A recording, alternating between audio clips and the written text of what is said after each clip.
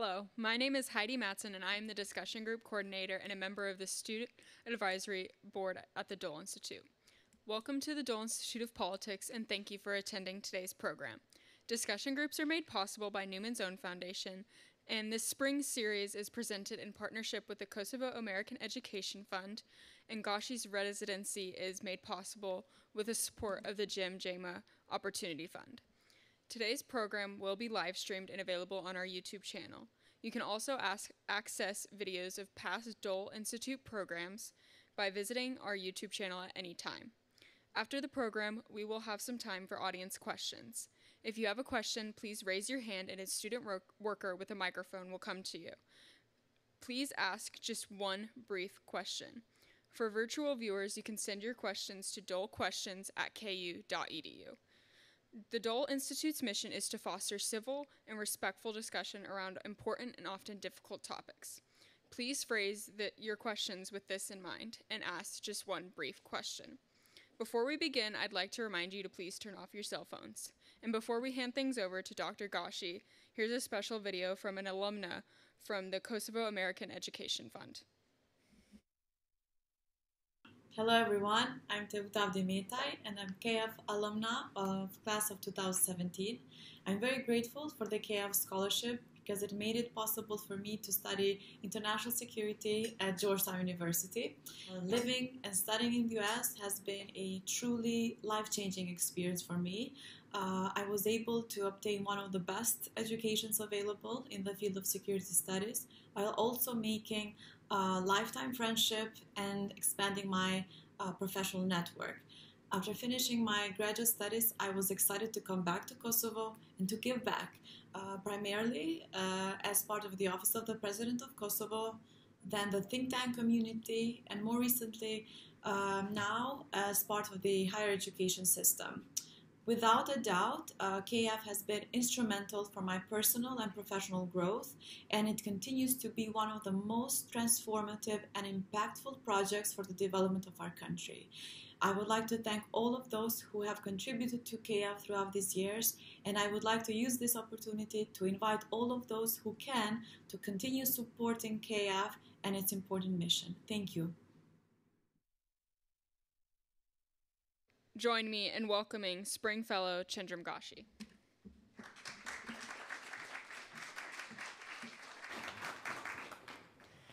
Thank you, everyone, and welcome again at the Dole Institute, where we will continue our discussion, a series of discussions on building democracy in the 21st century, focusing on Kosovo. Our guest today is indeed a very special one.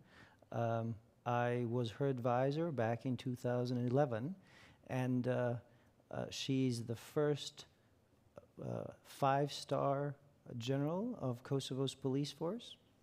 She's the first woman president of the Republic of Kosovo. She's the youngest head of state, female head of state elected democratically in the world. She has been active throughout her presidency to promote women's rights, to engage youth in decision-making processes, to strengthen democracy and security, both in Kosovo and in the region, in the Western Balkans. She is an inspiration to not only many young girls, but also boys and men and women in Kosovo and beyond. And so I'm very honored to have as our guest, as my guest, Madam Atifete Jahjaga, President of the Republic of Kosovo from 2011 until 2016. Thank you, Madam President, for accepting to come to at the Dole Institute and here in Kansas. It's a real honor to be here with you. Yeah. Thank you very much, and thank you for having me at the Dole Institute. Thank you to Audrey, to Kaif, and to all of the friends that I was able to meet this afternoon while I'm here in Kyiv, which I'm really impressed with everything what this institute has been doing, and they couldn't have a better fellow than having you here and with your background, Chandram. Thank you. Thank you very much.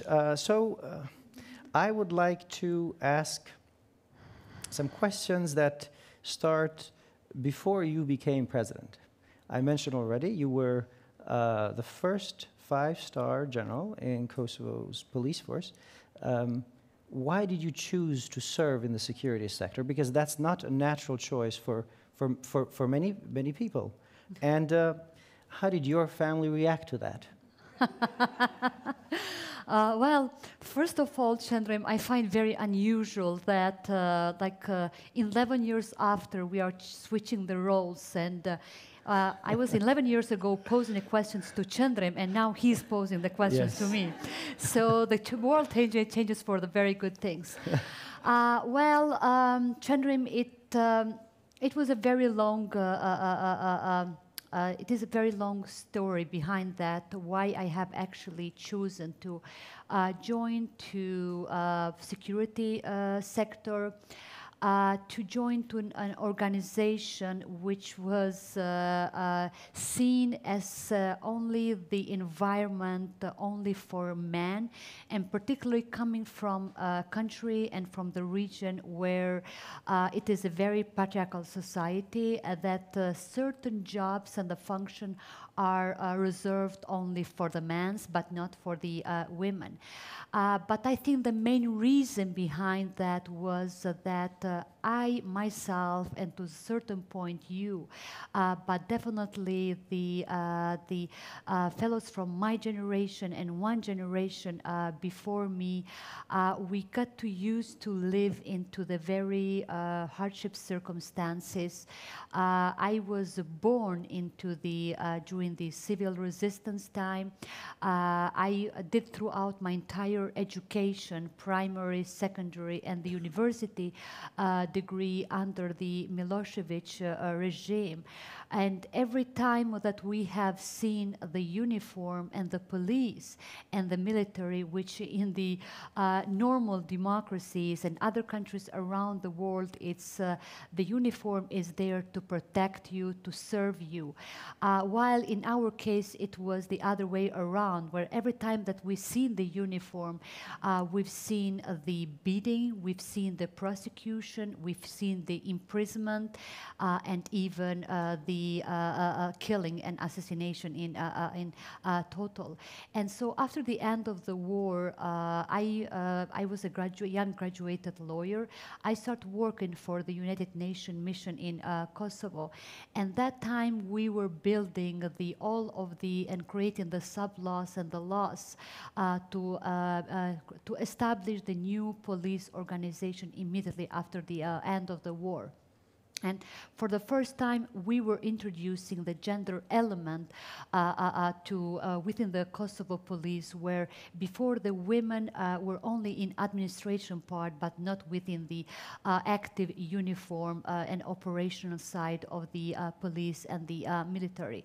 And so somehow it was very much tempting for me to kind of to be a part of that organization, which was about to start it from scratch, but more to that the first women who has started join to the police organization, they have been followed with bad comments by the general public that you need to belong, you need to belong to the lower ranks of the society and no educational background in order to join to the police organization.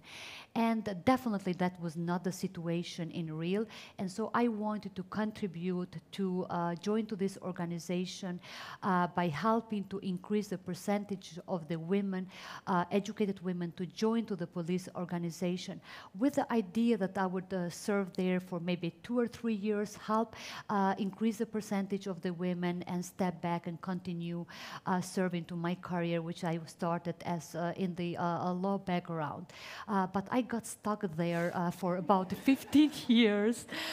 Without knowing, because slowly I started rising throughout the ranks. And when you asked me about how was the reaction of the family, to my surprise, I was lucky. I cannot say that the majority of the women in Kosovo, but particularly in the southeastern part of the Europe, had the luck and the privilege that I had to be raised by a family in general, but particularly from a father that believed in equal rights for me and my brother. and maybe sometimes even much more rights for myself than for my brother that was a year and a half older than I was, that he chosen the profession which was maybe 100% more financially more burning for my family than it was my profession. He was in the medicine while I was in a law. But my father and his family, his entire family, because my family's background, it comes from the very regional family, where they have been prosecuted by the state of the Rankovic and the Milosevic for the decades in a row. And so mainly because they given the rights, more rights to the majority and to the more marginalized community that they supposed to be given, particularly towards the women. And so I did have a huge support from my family in general. My mom did resist in the beginning, mainly because of the perception of the people or the pressure of the perception of the people. But I did enjoy huge support from my father, and I am forever grateful. I am the person that I am here today with you just because I had the father like I had starting from my early childhood. And when I'm here when I'm in this topic, I try to always encourage, particularly the young parents, that they have to raise with equal standards boys and girls, because there is where they start getting the first elements, what they're really going to be in the near future. It is fair to say that, of course, you were extremely successful in the Kosovo police force, but part of this success is also due to your training that you obtained in various parts of the world, including the FBI. So this is a tough Kosovo general who then becomes the first president, a woman president of the Republic of Kosovo. So you already broke barriers in the police force, but this time you really managed to crack that glass ceiling in Kosovo. Smashed it. Yes. Yes, indeed. And that's the right expression here in Kansas with the basketball being so famous. You already embodied that sense of equality, gender equality, and women's rights in your career. You mentioned the support that you got in your family, but how did you transmit that vision that you had for women's rights and gender equality and inclusion of youth when you became president? Because suddenly you were no longer just the person embodying a vision, you also were able to implement that vision. Yeah. Well, Chandrim, I got elected as the president in a very unusual circumstances, as you already know, being first of all the Kosovar citizen, but later on serving as one of my close collaborators and staff members within the Jahjaga presidency 2011-2016. 6 months before I was elected as the president of Kosovo, 2 presidents were ruled on by the Constitutional Court for the violation of the Constitution. And we were in a very deep political crisis. Not only the 2 presidents were ruled on by the Constitutional Court, but within the year we have overcome 2 rounds of the parliamentary elections with a huge local and international monitoring system put in place. And till that level of the international reporting of the fabricated theft of the votes. So starting from that time, 2009 and 2010, and till today's day, where Kosovo is being ranked one of the most advanced system of the hosting and keeping the elections, country has gone through the huge positive transformation for less than a decade time. And that time, the 3 main political parties, they came up with a proposal to nominate the consensual candidate. For the first time, like you mentioned, independent, non-partisan candidate, which in a way I always say like it took 3 men to nominate a woman to come and fix the mess that they have created for a couple of years in a row. Yeah, and so to my surprise, I was elected on the first round of the elections with over 80% of the votes, by making me, like you said, the first woman to be elected into the highest position in Kosovo, in the southeastern part of the Europe, the youngest head of state democratically elected. But Chandrim, I did not realize, and even today when I try to reflect in the times behind, I could not even imagine the challenges that I was about to face the very first moment that I took over the office. There was never a talk, and I would be more than happy if the people would be kind of like measuring my success or lack of the success based on my process of the decision making, or based on my roles and responsibilities, constitutional roles and responsibilities.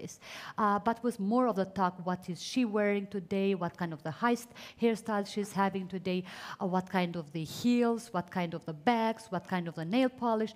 So maybe about the 10 headlines, the first 10 headlines in Kosovo were about this one, and maybe somewhere in the 11 or the 12th headline was about, wait a second, what is she talking about today? What kind of the decisions she has been taking today? And so, but I have expected, but not up into that level in there. And so I had a couple of the main rules when I took over the office, where you have been a part of that. My first rule was that I'm not going to allow any interference whatsoever to be involved within the office of the president, like used to be till the time that I have taken over by other powers within the country, mainly from the political parties.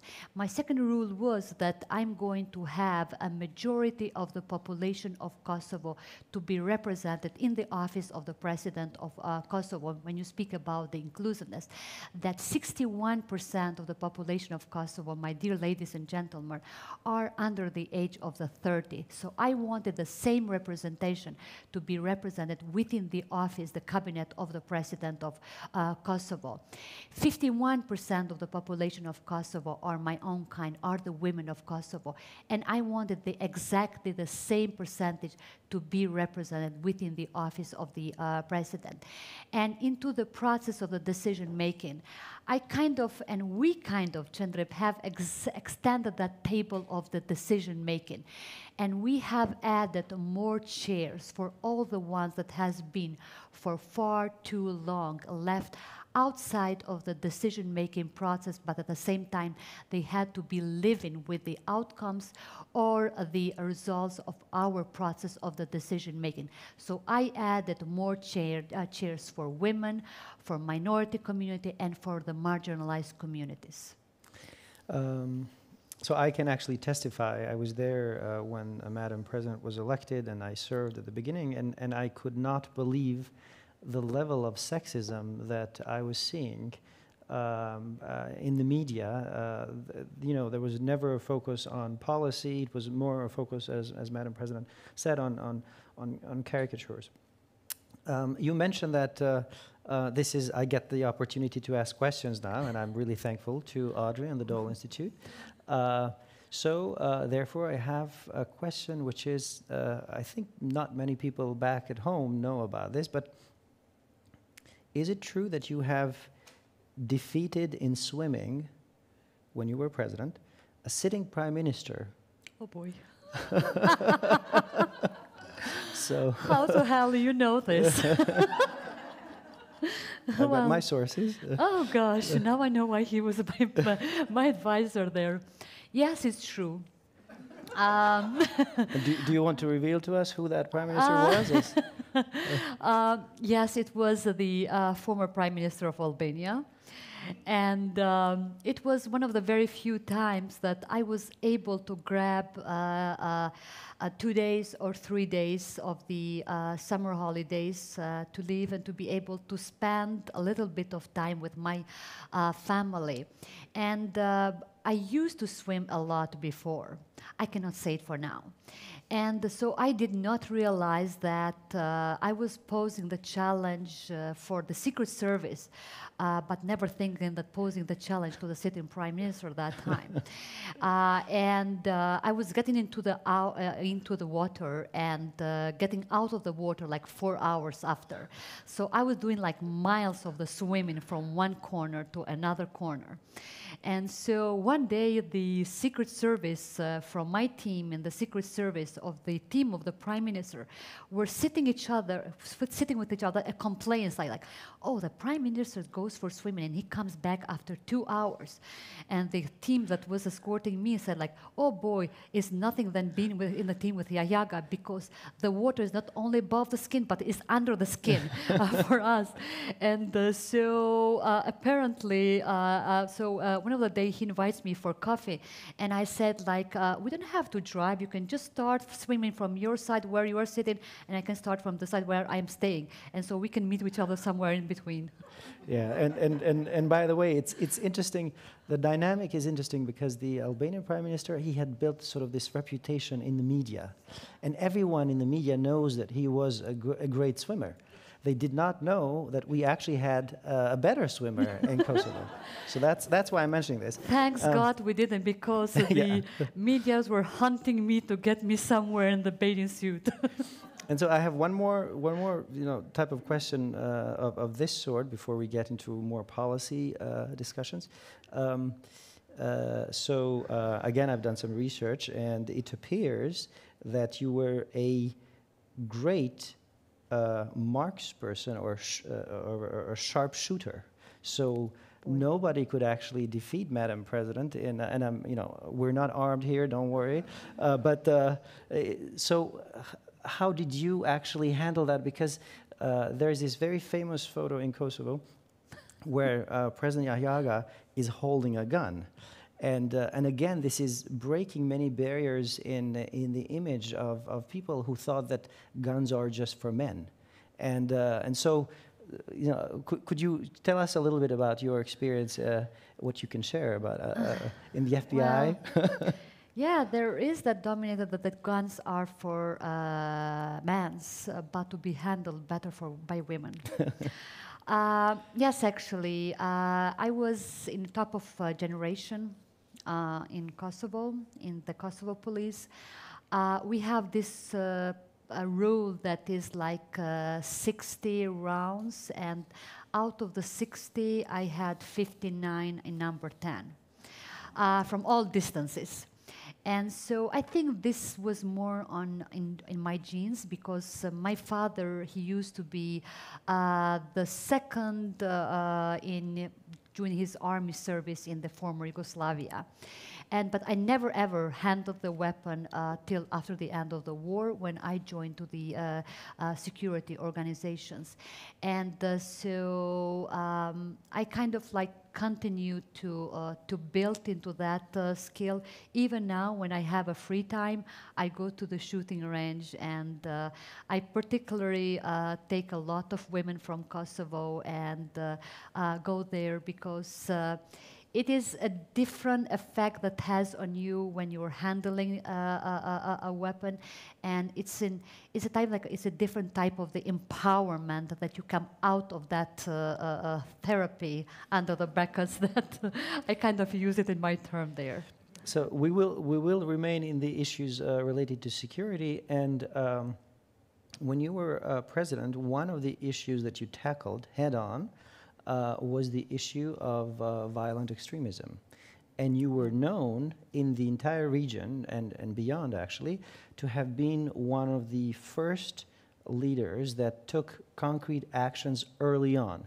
Because at some point, there were many who joined forces, but you did that early on. And did the fact that you had this background in security help you?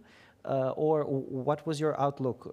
How did you evaluate this danger that was facing Kosovo and the entire world? Well, Chandram, neither Kosovo, neither US, neither any other country in the world can be or could be or will be immune facing with the global challenges.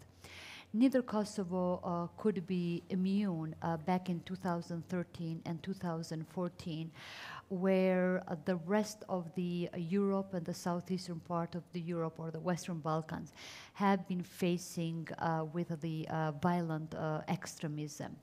Yes, indeed, Kosovo was the very first country in our part of the region and much wider towards within the EU that has given the bold response on tackling the violent extremism.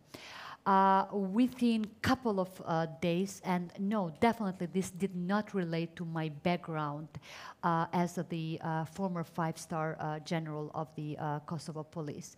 That was purely the task of the president, who is, which was my constitutional obligation, because Kosovo, as you know, is a parliamentary democracy where the executive powers fall under the government, legislative under the parliament, while the national security and the foreign policy and the certain judicial competence fall under the president.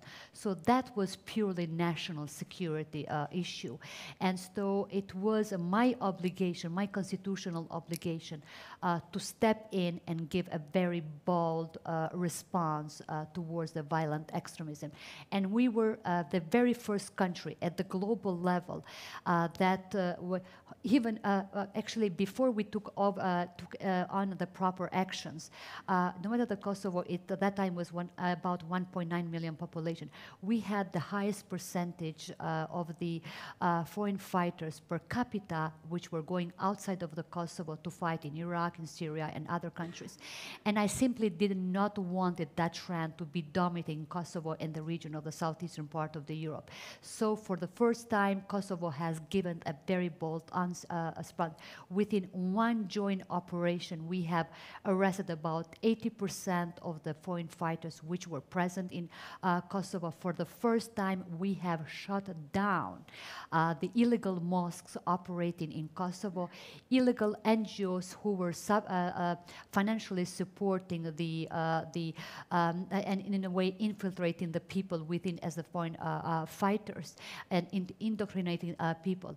And we have also kind of like tracked down all of the illegal finances that was coming in order to support those kind of the activities. So within a couple of days, the whole situation was brought into the which was brought under the control. And to my surprise, there are much bigger countries within the European Union that has immediately contacted our intelligence services and others in order to get the best examples or the doing or knowing how to do and how to act in Kosovo in order to copy and to adopt it within their countries and within their organization, and particularly into the sharing of the information intelligence, how to tackle this phenomena. So I'm really happy that I was able to act in the timing that we acted. Otherwise, I would not even imagine the consequences if we would only delay it for about 24 hours of action there. Yeah. So that's, I think, a sign of real leadership, and I'm assuming that the close U.S.-Kosovo relationship and was... as a matter of fact, sorry, Chandra, yeah. And when we took in these actions, Kosovo, we just overcome the parliamentary election. We had no government in place and we had no parliament in place.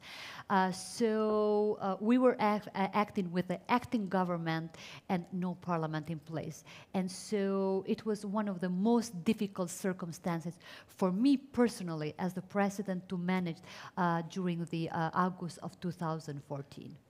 Yes, and just for some context, of course, whenever you take bold decisions, it's easier to spread the responsibility around. But in this case, it took a real leadership from yourself. I would like now to mention the U.S.-Kosovo relationship, because one of the areas in which this relationship has been really evolving and deepening over the years is security. But the relationship between the United States and Kosovo is multifold. And of course, we're here at the Dole Institute, and the late Senator Dole being one of the early supporters of Kosovo, in late 80s, early 90s. Could you tell us a little bit about how you see the U.S.-Kosovo relationship, how it has evolved over the years? Well, I wouldn't think of the better place to reflect or to celebrate the extraordinary relation between Kosovo and the U.S. than here in the Dole Institute, like you mentioned, where the base of that are many decades before that we even are here today. And U.S. has been and continues to be one of the greatest allies and the supporters of the people of Kosovo and the country of Kosovo. U.S. and the people of the United States have been with us in the most trying times, I mentioned in the very beginning, during the civil resistance, by not only bringing to the surface of the administration of this country about the geography where Kosovo is physically, about the major violation of the human rights which are happening almost in the heart of the Europe. And I always recall a very strong word of the Secretary Albright that she mentioned a few days after the liberation of Kosovo, when she came to welcome the first troops of the NATO in Kosovo, when she mentioned that if we did not act now, the history will not forgive us.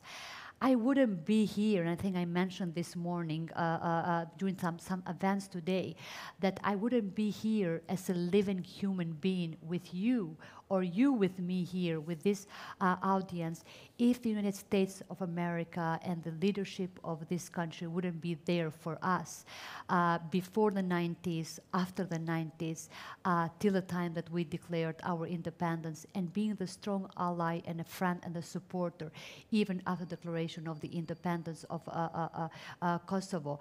And this is in all, it's spread around, not only a political level, but at the diplomatic level, at the military and others. And so there is no more pro-American country in the world than is Kosovo and our Albanian people in general. And you know, Chandrim, we have the statue and the boulevard of the President Clinton, which is just like a couple of hundred meters further with the statue of the Senator Dole and with the statue of the Secretary Albright. And so this is the way how we show our appreciation and our gratitude what this nation and this country has been doing for us. But I want to say that we are still in the halfway. We still have not fulfilled what Kosovo needs to be and where we should be, because we all know what is the final, and should be the final destination of Kosovo. The full EU membership in the peace with all of its neighbors, and the full membership into the NATO. And the US has to play and should be playing a crucial role on moving our country and our region in that direction. So early on, you referenced, and in this answer, the plight of Kosovo. Terrible aspects of the war was that, unfortunately, there were thousands of women and some men that were survivors of sexual violence during the war, and you uniquely exercised not only your duties as a president, but also your compassion as a person to try to support them. And I would like to mention here that the first time that Madam President went to meet with some of these survivors, she, in order to make sure that she protects their identity, she actually drove herself without her security detail to make sure that nobody would see her. And this, you went to lengths back then, and you have been doing so continuously with your foundation. Why is it that you wanted to support this cause and you wanted to support these women? Well, Chandrim, when I speak about the survivors of the sexual violence, being that 12 years ago, when I first came across with the survivors, or today, I become more than emotional. Why? Because it could happen to me. It could happen to my mother. I was in my early 20s. My mother was in early 40s. 24 years ago, we have inherited a country which has been totally destroyed. Not only from the infrastructure point of view, but also from the human side of it. Over 13,000 people killed and massacred. Over 1 million people made by force to leave the country for the purpose of the ethnic cleansing, just because you are Kosovo or Albanian. Still, till today's day, children, we are speaking about over 1,600 people missing in different massive graves, where we don't know. I have a family members which are missing in different massive graves. At the same time, with a denial from our northern neighbor of Serbia to cooperate with the institutions of Kosovo or the international community to share where the statistics, datas, and the maps of the remains of our loved ones are. And an estimated number of 20,000 women and men raped during the wartime, where rape has been used as a tool of war. To our shame, as a people of Kosovo, well, we have taken our institutional and the social responsibility towards all categories of the war. Somehow, we left the survivors of the sexual violence under the mercy of no one, covering them with a veil of shame, pointing the finger towards them, that it's your fault, you ask for it, just because of our very male and macho-dominated society, because it did not happen to us. It could not happen to us. And so this topic is close to the public. It happened, but in case did not happen. It was exactly the first 2 weeks in my term as the president that I met a group of the 36 women from Medrenica area. That Chandrim has changed me forever as a person, as a woman of that society. I met a woman that she was only 47 years old when she was raped. She was a mother of 3 daughters. She was raped together with 3 other daughters. The older daughter was only 17 years old. The middle daughter was 13. And the youngest one, 7 years old, with a Down syndrome. I met women that they were, all their bodies, they had the marks of the cuts of the knives. Sorry to the gentlemen in these rooms. Cut the breasts. 4 S's, you know what are the symbol of the 4 S's. That's the Serbian national symbol. Their symbol. That they had cuts in their stomachs, and when the wounds did not properly healed, so you can only imagine the marks. Throughout their legs, they had the marks of the shots of the cigarettes throughout their bodies. So their throats were removed by force in there. So I simply could not believe that that has happened to the women of Kosovo. That moment, I made a promise to those women that I will not leave a stone unturned before each and every one's voice is going to be heard and their sacrifice. I went against the general public of Kosovo because you know what I've gone through that time. The government was not supporting me. The parliament was not supporting me. It was unpopular topic in Kosovo. I was keep receiving advices from all political elites in Kosovo. Don't start this topic, President, because we are going to eat you out. This is closed chapter for us. While I was saying this chapter is about to open now, 15 years after the end of the war, to our shame, we kept the survivors to live with the traumas and the horrification that what has happened to them. So it took me a couple of years to be able to analyze thoroughly my competencies, because the political elites that time, they were hardly waiting to send me to the Constitutional Court and to discharge me from the position. Not that I really wanted to keep that, because I was already sick of that position. But I just started something that I didn't want myself to be stopped, which was not necessarily my competence as the president. I initiated the law. Actually, I created the National Council for the Survivors of the Sexual Violence, the only case in the world to be led by the president, to be established with a presidential decree, which I brought around the same decision-making table. Government, parliament, international community, women organizations, which were from the very beginning very much supporting me, and I am forever grateful to them that they were the only one that has supported, that later on even the government started rallying out there. The women activists, media, main diplomats present in Kosovo in there. And from the first day, I made all the meetings public and to be publicly broadcasted. All the meetings were all, no matter if it lasts for 1 hour, 2 hours, 5 hours, or 10 hours.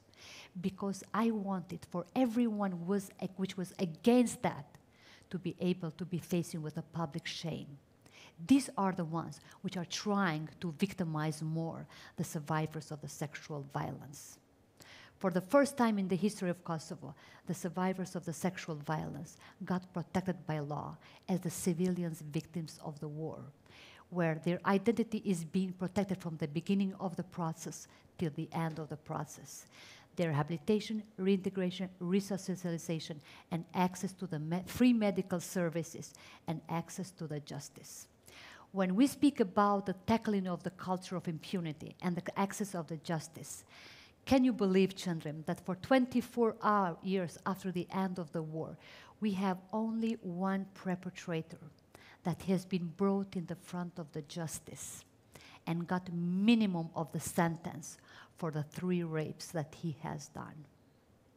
Why? Because one way the international community did not pay the proper attention that we're supposed to be paying immediately after the end of the war related to the evidence, because they always justify towards me, oh, Madam President, there is not enough evidence. What kind of the evidence you need for the rape cases when you have exactly the victim or the survivor of that particular crime, which is they are still living and they are among us in there.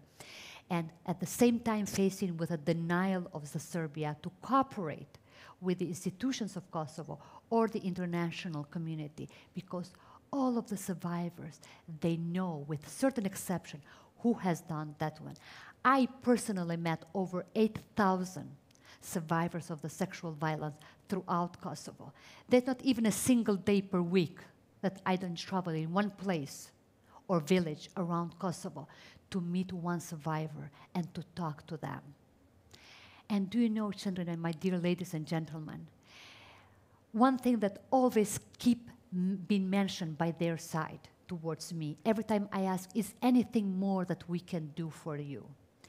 It's like whoever has done this to us to be facing with a justice. Because for us, we don't have a peace in our heart and mind before we see whoever done this would be facing with a justice. They remember them by face, by nicknames, by their tattoos, by left IDs in the crime, where the crime has been conducted. They know them because they have been their neighbors, other people. So all of them, they know who has done these crimes. But we have been failing and failing again to provide what is very basic, the justice for those crimes. While each and every one of us have enjoyed our liberty, freedom, and independence, in the hearts and minds of those survivors, there is still war like it happened yesterday. So you have demonstrated that your public service does not end when your term ends. And in 2016, your term ended as the President of the Republic of Kosovo, but you established later the Jahjaga Foundation, which has actually taken on an important role to tackle some of these issues and others. And this is going to be the last question before we open the floor to the audience. We have some students here. We have some students, no doubt, watching us. I would like to know, what did you dream of when you were a student? What did Definitely not being a president. So the message is, you don't have to dream of becoming a president in order to become one. But I want you to reconnect us to your student years. I would like to know, because it's interesting, and then just walk us back to that moment, please. Yeah. Well, do you want me first to answer the question about the foundation and later on for this one? I'll ask the foundation later. Later on. Well, I do know that this is supposed to be more of the motivational kind of like talk and so, but my student years are not regular student years like you actually have. My student years were more kind of like hiding from one location to another location, and my routine going to from the secondary school and the university was that I left home 7 o'clock in the morning and I came back 7 or 8 o'clock in the evening. Why? Because I had to do one class, for example, in Sunny Hill, where I live today, and to go to the second class, I had to walk for 45 minutes to go to Vranjevs. From Vranjevs to go to Dragodan for another 40 minutes. From Dragodan to go to Dubrovniki Street, which was another 1 hour walk. And so because we were, because of the Milosevic repression system, we were made by force to leave our schools, like our parents were made by force to leave their jobs, and everything we were operating into the parallel system, education, health, and other, we were working in the parallel system. And I had to hide books in my stomach, in the backside. We were not allowed even to take the backpacks because we were hiding from the police of the Milosevic regime. I was personally once laying down in the ground and having the boot of the police officer on my neck while my brother was beaten to death with his friends while he was coming back from his classes because they found the medical books in his bag. And so it's not one of the best memories for me, Chandrim. But yes, we had these times where we were organizing this union events, hiding from one location to another location. I was always dreaming that I want to continue to my studies for the criminology, which was never available in Kosovo. The only place available in our close neighborhood was in Croatia and in Slovenia. And as I said earlier, my father was a big supporter of me, and he had that moment that he was about to sell all of his property so he can give me all of the money, and he was about to resign his job to join me because at that time to allow a woman to go alone to be educated, like, no, no, no, that is not happening in Kosovo. And so then it was just 1 year before the war has started in Kosovo, and I decided it's not the right timing to continue for the criminology. I will see for a better momentum, and it will be really unfair to leave my entire family to sold the property, to rent the place where we are going to live, and nobody will know what was going to happen. And so that's why I kind of like changed my my kind of like a vision, what I'm going to do with myself, without knowing that after the war I will be joined to the security in a different perspective. But I don't know that feeling how is to go to the prom evenings, to wear a nice dress, and yes, I did wear the nice dress, but I did not end up to go to the prom evening because the police came 1 hour before to that venue where we supposed to have the celebration and event, and destroyed everything. And so then we just gathered in some of my friends' places. And so it's not one of the best memories, but still when we reflect to that time, gosh, our generation now has everything, and they still don't really know how to enjoy that. So I regret, and I wish I could turn the time back. And God knows what kind of a spoiler I will be, but anyways. So this is extremely remarkable, and I really appreciate you sharing with us these personal experiences, which I think are inspirational for many people, not just in the audience, but elsewhere as well, and the remarkable progress that Kosovo, despite the challenges, has made. And I think you're a living example of that. Now is the time for questions from the audience. If you have a question, please raise your hand, and a student worker with a microphone will come to you. For virtual viewers, please send your questions to dolequestions@ku.edu. Please ask just one brief question. Please phrase your questions with this in mind and ask just one brief question. Thank you. I see someone over there. Hello. So your government, you have a very young country. You said 61% were under the age of 30, and you made your cabinet representative of that. Now, a lot of more well-known governments around the world are for countries that have much older demographics in general. Do you think those places would also benefit from having younger representation in government, even if it's different from the actual demographics of the country? Absolutely. We definitely, we need to start placing much more trust in the future generation and in the young generation. Because the future is in your hands. Definitely is not, no matter that I'm still young by age, but definitely is not even in our hands.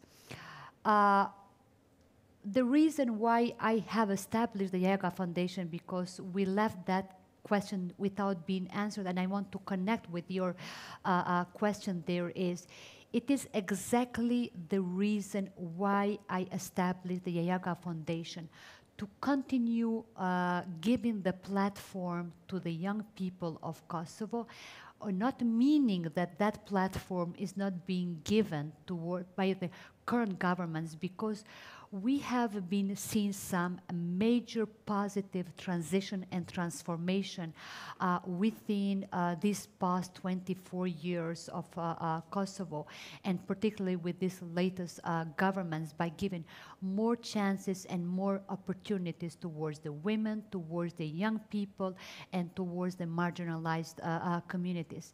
Parliament of Kosovo today has over 46% of the women represented into the parliament, which is the highest percentage that Kosovo ever had, or any other country in the region of the southeastern part of the Europe.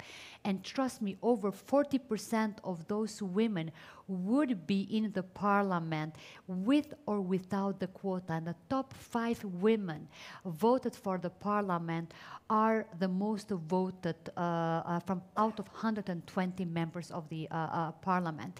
And we have much more of the women in the parliament of Kosovo as the deputy prime ministers, ministers, vice ministers, but also with the group age, we have much more the younger people, which are the ministers, with the deputy ministers, mayors of a municipality. So we are seeing that we are continuing to build into this good and the positive change that Kosovo has tried. But also in the close neighborhood, I see this is happening. Though with a lot of hesitation, not many other countries are copying into that. And the reason why I established the Jahjaga Foundation was, first of all, to send a direct or indirect message towards the political elites in Kosovo and the region that there is a life after leaving the highest office. If you really want to continue using that moral authority that you build while you are in the office, to continue pressing in the topics which are very dear to your heart. For me, for example, despite of my constitutional obligation, things which were very dear to my heart were women, youth, reconciliation, and the peace issues and the security issues. And exactly the same topics I converted and I established into the, I put it in within the Jahjaga Foundation, and I given that platform to the group of about 17 women. I'm sorry, there is no man still working in the Jahjaga Foundation. Don't blame me for that. It's not me to be blamed for that. That I given them the platform where my role there is pro bono, and I given that platform in one way to start supporting the community indirectly. But from the other side is that I want to build a future leaders for Kosovo. That's great. So any further questions, please raise your hand.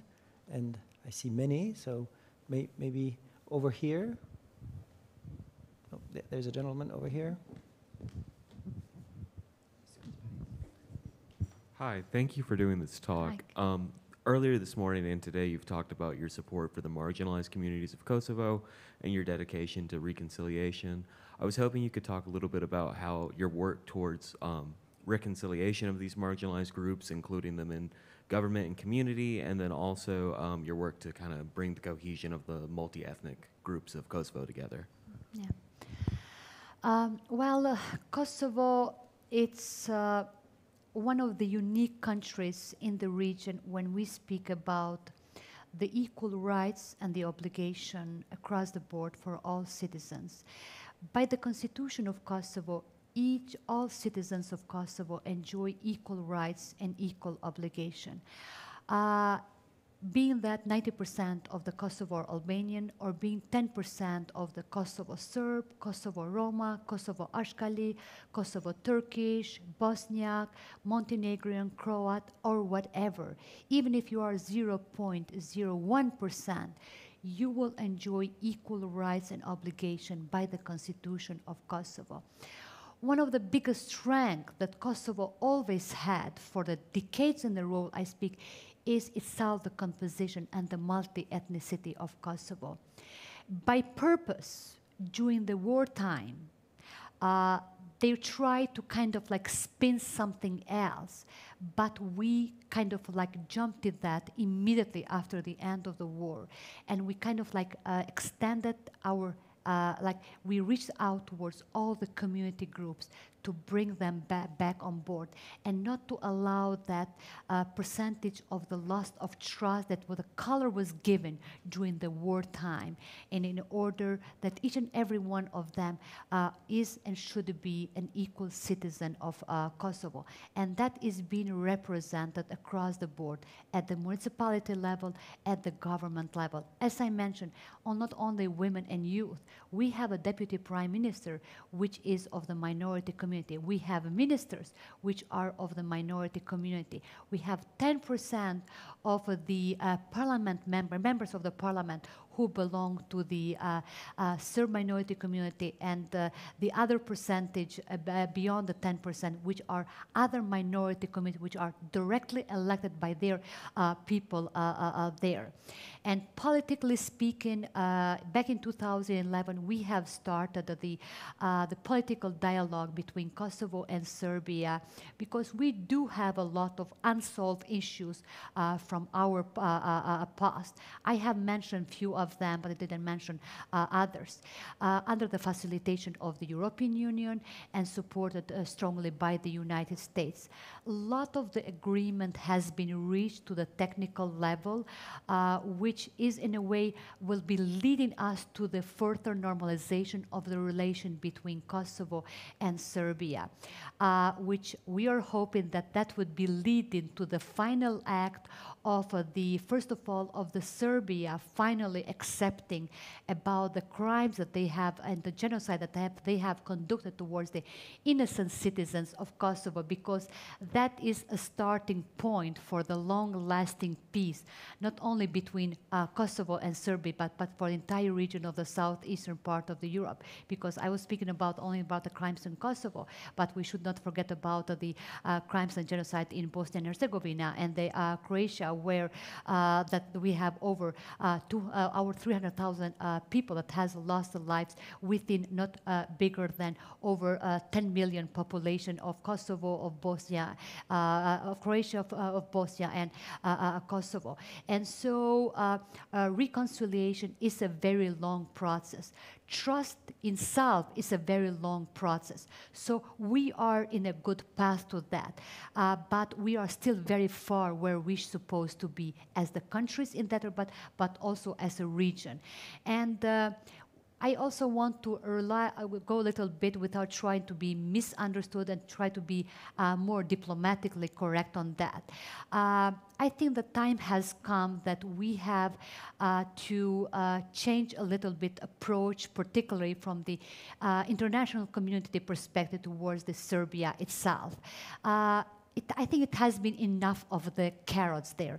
I think the time has come that they have to be playing more of the sticks there and making Serbia more stick to the obligation that they have into the relation to all of the countries in the region.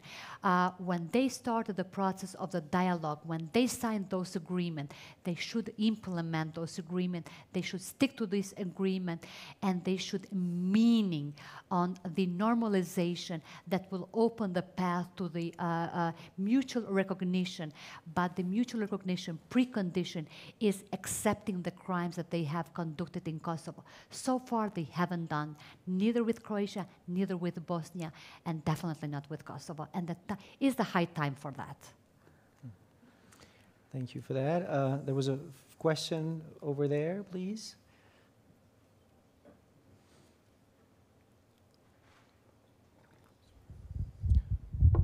Good afternoon, Madam President. I hope you're doing well.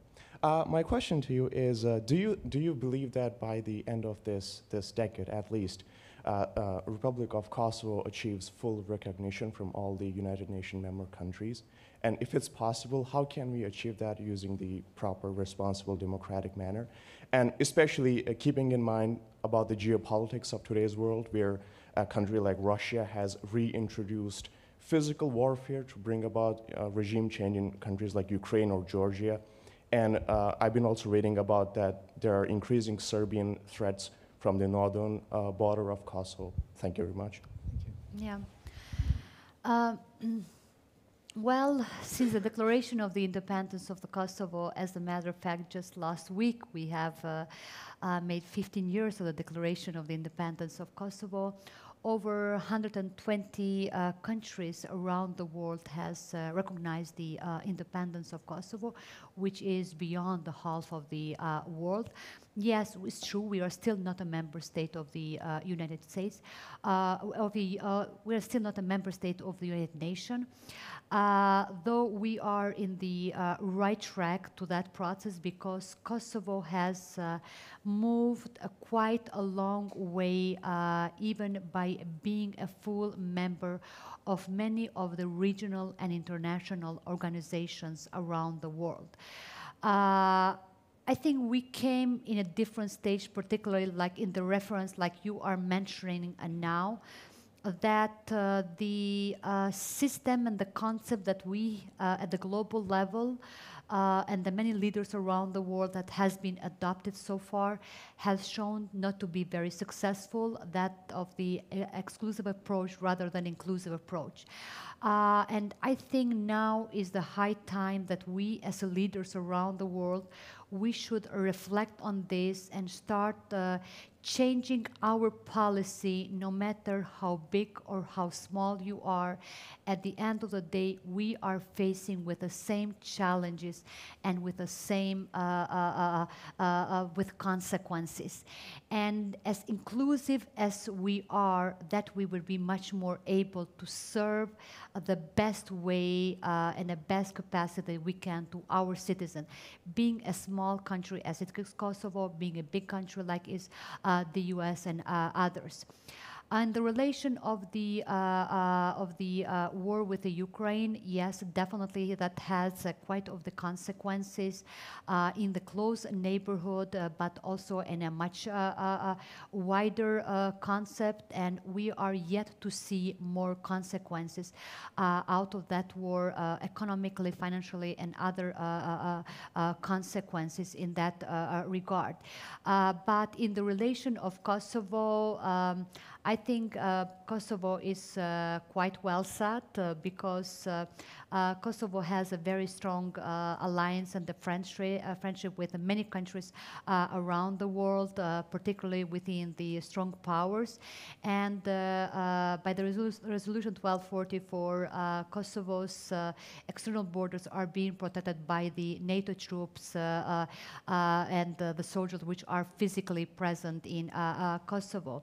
And to all of those countries and the organization which still have doubts about making the step forward for recognizing the new reality of Kosovo, or in that part of the southeastern part of the Europe, I think the answer is very clear. It's the verdict of the International Court of Justice, where Declaration of Independence of Kosovo did not violate none of the international laws, and the Kosovo's case is a sui generis case. And I still kind of like don't understand why the countries are still raising the questions about recognizing and non-recognizing Kosovo, where the case is pretty clear on that.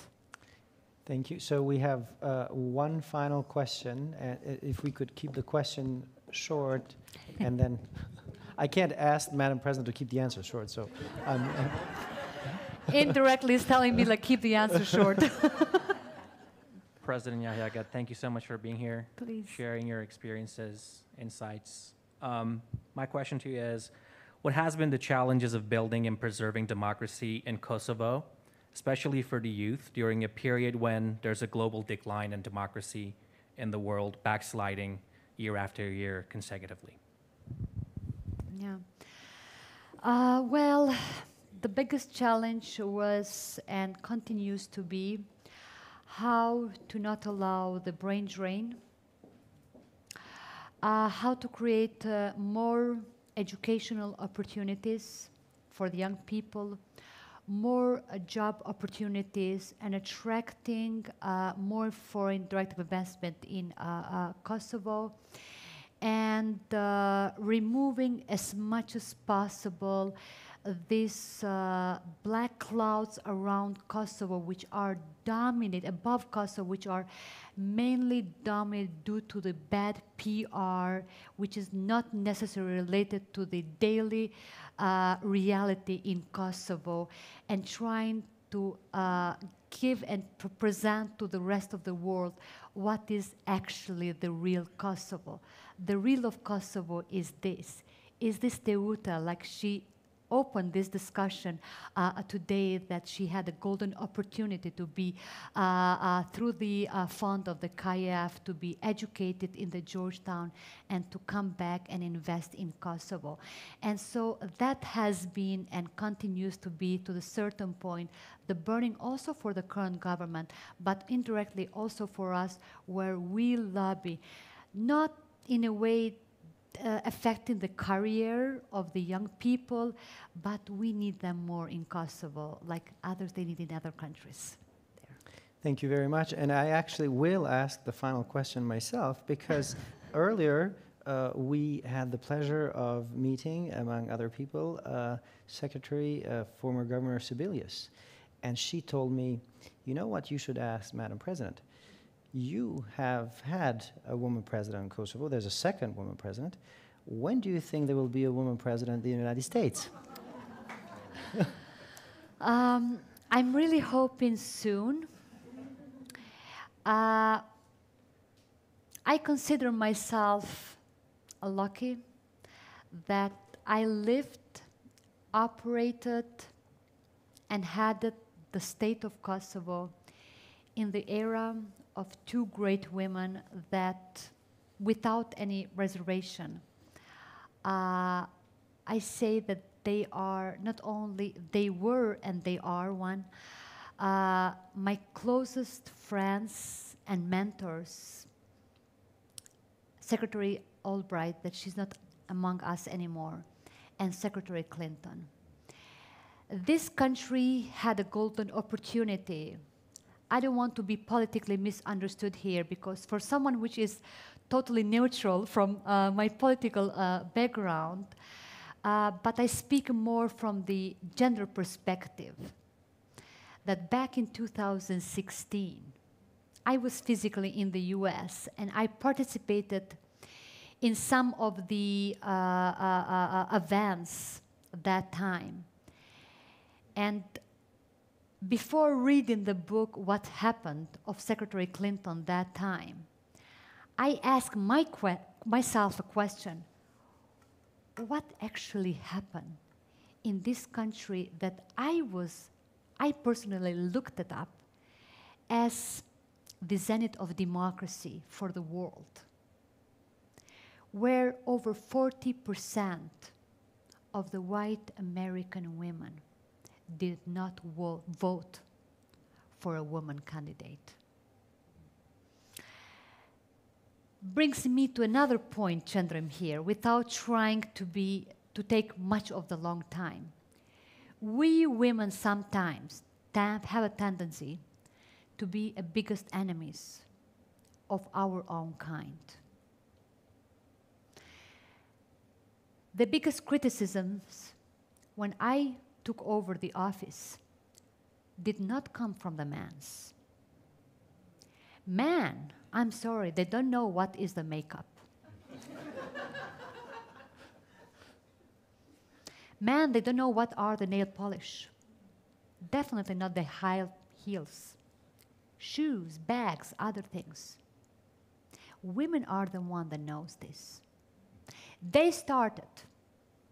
And when this platform has been offered, without even being asked towards the man, men took it, capitalized, and start hitting me even harder to that. To the women in this audience, and virtually, please stick to each other. Don't think only about yourself. Think about generations before you, and especially after you. It's in our moral obligation. If I made one step forward, my niece, which is only 8 years old, is going to make 200 steps before me, because it was my obligation to uphold that platform for her. And I'm happy that I did. That now in Kosovo is not question mark. Actually, it's more of a taboo to have a woman bus driver than to have a woman president. No, I seriously mean, it's not an issue anymore, because that taboo has been already broken in there. And my second advice that I want to leave the young people in general, it's here, because we are in university campus. I expect that this kind of question is being asked because I usually have this kind of question. What would be the advice for the young people? There is nothing that cannot be done in this world. Don't allow anyone ever ever in your life say to you that you cannot do that, that that is not for you. Choose something different, choose something softer, something that you can have an easier life, more paid life than others. Choose something that you feel that you want to do that you can give the maximum out of that. And don't you ever, ever, ever compromise with the values that you stand for. I haven't done that. Never in my life. Not even for the minor things. It made me go extra miles, definitely. It made me go to that level. It's like, it's impossible to get through. But it was possible. Anyway. Thank you so much. I think it's time to thank Madam President for your... Thank you.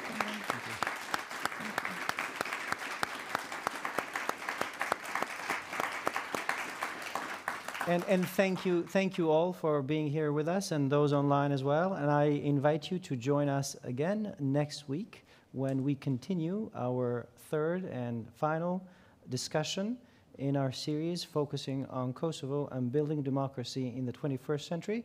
I would like to thank you again, Madam President. It's been an honor. And thank you, the Dole Institute. See you soon.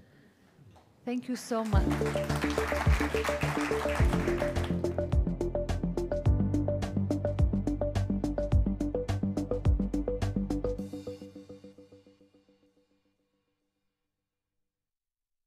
Dare to ask.